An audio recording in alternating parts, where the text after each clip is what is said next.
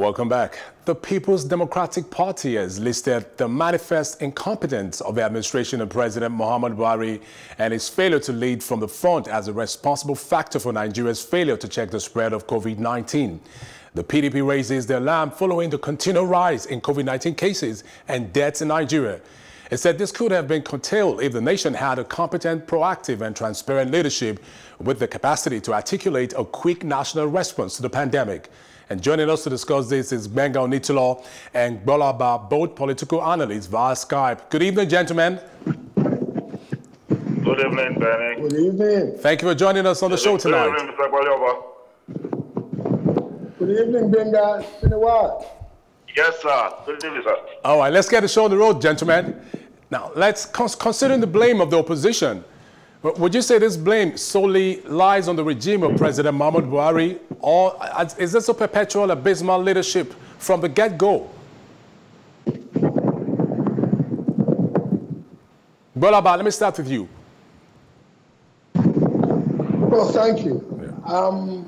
I really must say it is imperative to say as an analyst at this juncture that I don't know of any liberal democracy on the face of the earth where the opposition party eulogizes the ruling party, or where the opposition party sings the praise of the ruling party.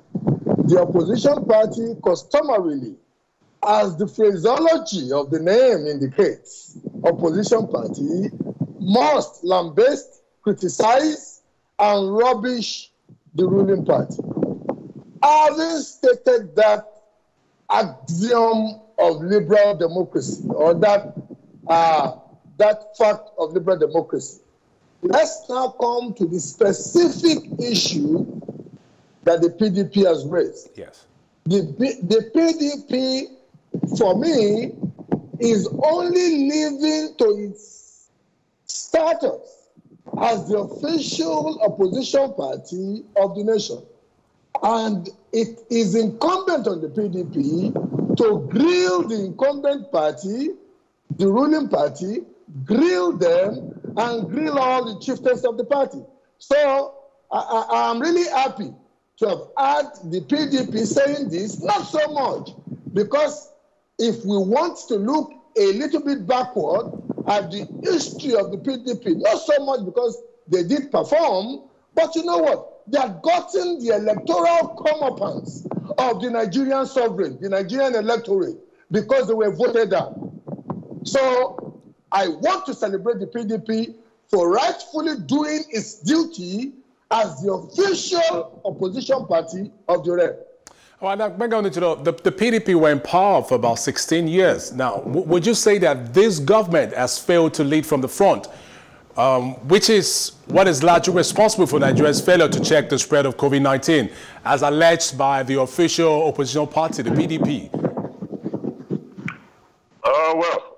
If you look at the COVID-19 itself, let's just take the roots globally. And let's start with global picture of things. You can see how it has exposed globally for most society, even the best liberal democracies. It has exposed the inefficiencies of politicians in being proactive to make decisions timely. It has exposed how weak most of the healthcare systems are globally. It has also exposed the social behavior of humans on the planet as well. So there are several layers. You want to talk about America, you want to talk about Italy, you want to talk about United Kingdom. It has exposed a whole lot of things, a lot of realities to the world. And when we now come back home, it's even worse, in the sense that what we have seen happening with our management of COVID-19 is a function of the decay in our healthcare system over the years. So it's not something that happened 4 years ago. It's not something that happened 5 years ago. It's something that has been happening right from the 80s. And it kept on, from one government to the other, it kept on decaying. So let's now come back to the specific about the issue of Nigeria and COVID-19. The issue is the response time. You know, the thing about a virus is, if the virus goes ahead of you, then you are in trouble. Nigeria did not make a decision timely enough about locking down the airspace. And that was where the trouble started from. We hesitated in shutting down our international airport. Number two, we also, even while we had not shut it down, we didn't put enough quarantine procedures in place. We were just allowing people to come into the country, just check their temperatures, and allow them pass. What we will have done, even at the time we have not locked the airspace, all the flights that were coming from the high-risk region, like the UK, the US, Italy, and all those other places, what we will have done is to run tests on everybody coming into the country. And when we find anyone positive, it's either you isolate or quarantine. If you want to quarantine just simply means they can be, you can separate them from the sick people where they can be either in their house, you know where they are, which means effective and efficient contact tracing. It could just be another facility as well. Or the ones that are tested positive that need to be treated, isolated. We'll never put all those procedures in place. And that was what led to the issues that we had. Okay, now we didn't put the airspace in time, which means shutting down the international airport. But while we did not even do that, we did not put a process in place to process every single passenger coming from those high-risk regions. And that was where the problem started from. Okay, Gbola, let me, Gbenga, hold your thoughts there. I'll come back to you in a bit. Now, Gbola, talking about the competence of this government, its proactiveness and capacity to articulate a quick national response to the pandemic, like Gbenga rightly highlighted, how well would you say their response was and has been so far? Let me start by slightly differing in some context of facts, especially at the international level with Gbenga. That's okay. Gbenga used the examples of the incompetencies that we've seen from United States of America to United Kingdom, Italy. And he used it as the seeming general failure of liberal democracies in engaging with the onslaught of COVID-19. I guess he must, without mentioning it, he must have juxtaposed the conduct of the governments of those nations with the conduct of China, especially how China managed it in the Hubei province, particularly in the city of Wuhan. But I want the world to know that some liberal democracies have also exemplified themselves as jurisdictions or polities managed by competent people. Typical example, Taiwan. Taiwan is so proximate to China, Taiwan ordinarily should be a province of China. As we speak, because they quickly acted, just like Gbenga rightly explained, because they quickly acted in Taiwan, as we speak, Taiwan is one of the very few jurisdictions or polities on the face of the earth where in the last 1.5 to 2 weeks, there has literally been no single case of infection. You want me to shock you? Initially, South Korea dropped the ball, but the government of South Korea quickly picked the ball, and you know what? They went massively. In fact, and they put in place policies that compromised some fundamental rights of citizens in a liberal democracy initially. Okay. And you know what?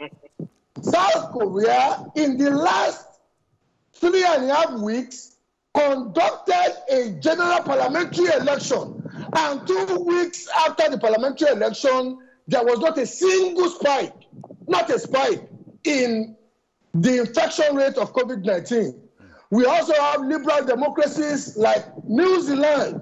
We have liberal democracies like Greece, where a slim, nimble government led by people who are scientifically savvy, who have initiative, who are creative, have been able to manage COVID-19. So COVID-19 does not have any potency more in liberal democracies in so much as the government is competent. Okay. All right. However, now, yes. I must say that I am on all fours with Gbenga on the incompetencies that have been manifested in Nigeria, because from the moment the world had known that a pandemic was at large, I was actually joking on a radio program that I used to do every day then, that Nigeria could not afford to refuse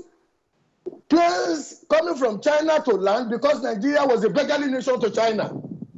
All right. I really want to agree on all fours with Gbenga that from the get-go, we did not handle it well. All right, let me bring in Gbenga just a moment right now. I mean, I believe this incompetency and lack of proactiveness is prior to the pandemic we're all facing right now. Now, I want us to take a look at the leadership structure of Nigeria holistically, now away from just COVID-19, which just highlighted still and further gave credence to the fact that there's a deficit of leadership in our country.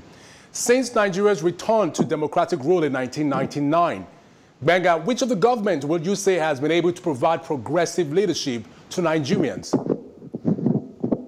Well, when you say progressive leadership, I only take Obasanjo. Maybe Yar'Adua to some level.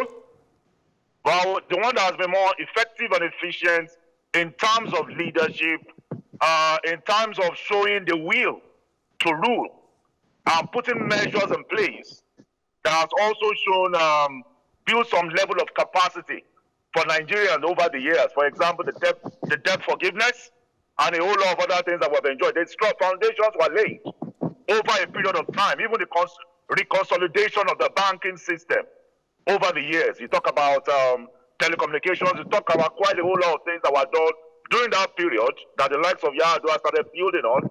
But there are some setbacks also during that period as well, leading to the period of GEJ, when you now started having the subsidy scam started growing, and a whole lot of other anomalies. The issue of restructuring, everybody has been shouting, power at the center, the issue of the resource control. So when you look at over the years, I don't think we have had consistent leadership that builds on the positives of successive administration. Let me give you an instance. The Orosayo panel report, it took COVID-19 to set back the earnings and revenues of government.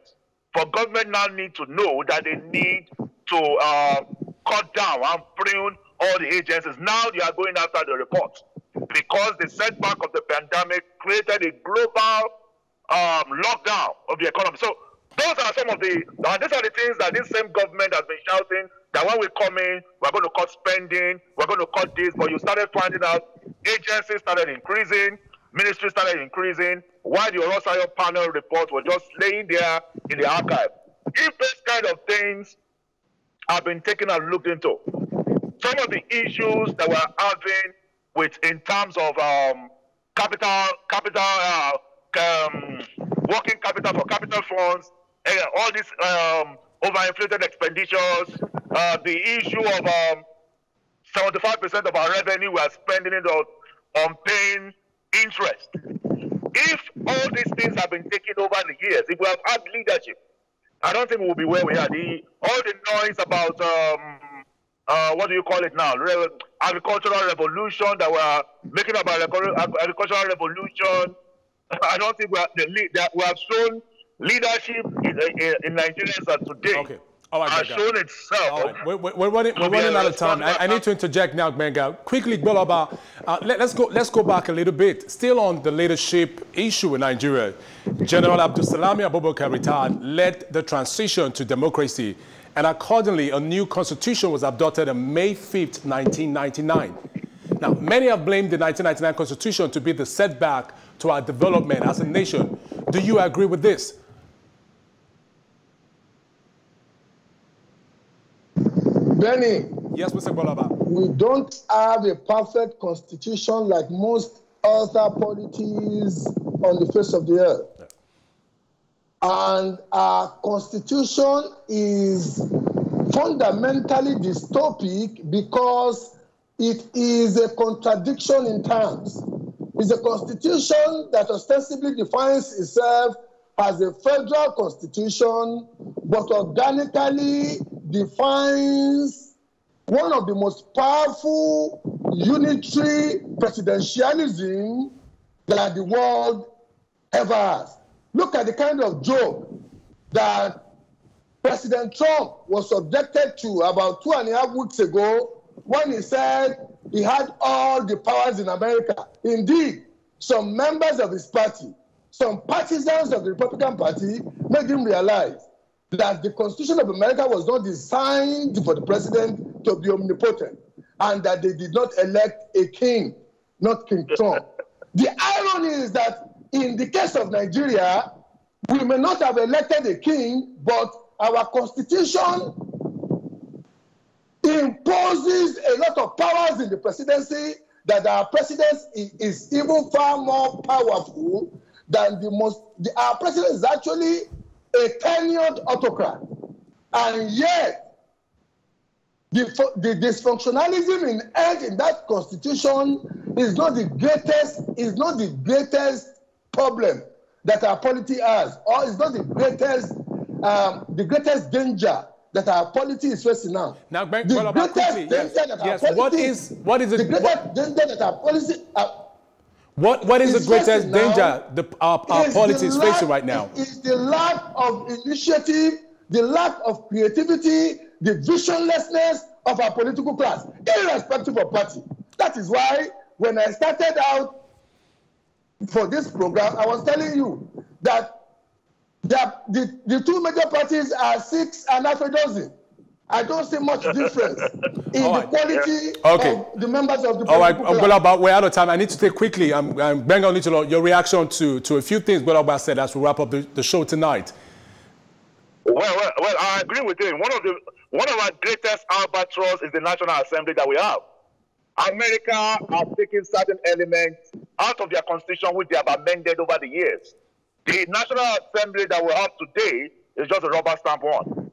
If we had a National Assembly that is up and running, over the years, the elements that put so much powers, for example, that the president has control over who appoints the IG, who appoints the EFCC chairman, who appoints the INEC chairman, who appoints all the critical institutions that are supposed to be like regulators, that are supposed to be an accountable, stabilizing the democracy, all in the powers of the president. If we had the National Assembly over the years that take certain elements out of the Constitution, like the Land Use Act, all those things, and begin to work at amending all those things and pushing for them to be signed into law, I think we'll make progress on quite a whole lot of things, even if you cannot turn over all the elements of the Constitution. I quite agree with Gbola about this. Okay, gentlemen, I'm still going to have both of you back on the show again. We need to continue this. We're out of time, unfortunately, tonight. I want to say thank you, Gbola and Gbenga Onitilo, both political analysts, for joining us and for your insightful contribution. Thank you for the opportunity once again. Thank you for staying with us. We'll take a quick break now, and when we return, I'll be giving you my take. Stay with us.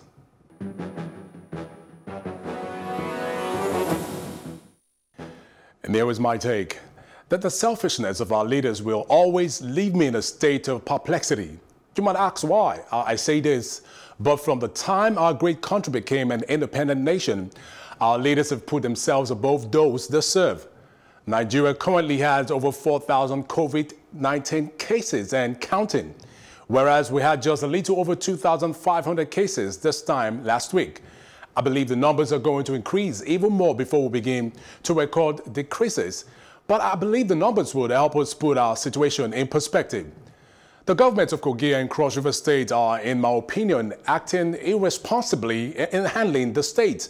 Both states have maintained their COVID-19 free status despite being flagged by the NCDC Director General Chikwe Ekwazu for turning in a very low number of samples for testing. In fact, the Doctors Association in Kogi have expressed fears that the consequences of not testing people for the COVID-19 may be too enormous to deal with. And I share in this belief too. This is not a time to play politics or any gimmicks employed by politicians in order to show that they really are working. Let us be transparent in our fight against this virus, in which has taken the lives of almost 300,000 globally. Nigeria holds a population of over 200 million. It will be a tragedy for our land if we lose more of our people to this virus simply because our leaders chose to feign ignorance and play politics with our lives. Again, it is quite unfortunate that corruption and the 1999 Constitution have been blamed to be the setback to our development. But I want to say the ineptitude of the elected and weak institutions are the drawback for our country since the Fourth Republic in 1999. Isn't it a shame that in the last 19 years we can hardly boast of any outstanding political leaders, both at the executive and the legislative arm of the federal, state and local government levels, that could match the qualities or representation of its heroes past? In the last 19 years, we still can't see what the relationship between the executive and the legislative arm have done to impact positively on the well-being of the Nigerian masses. It is unequivocally clear that the quality of representation in government today is below what can improve the standard of living of the ordinary citizen and the country at large. It's high time for a complete and total overhaul of the system and its dysfunctional representatives. Nigeria needs and is deserving of leaders that are transformational, forward-thinking, transparent, truly educated, and energetic non-career politicians. And that's all for our show tonight. Thank you for staying with us. Plus Politics returns tomorrow, same time. And in the meantime, do stay safe.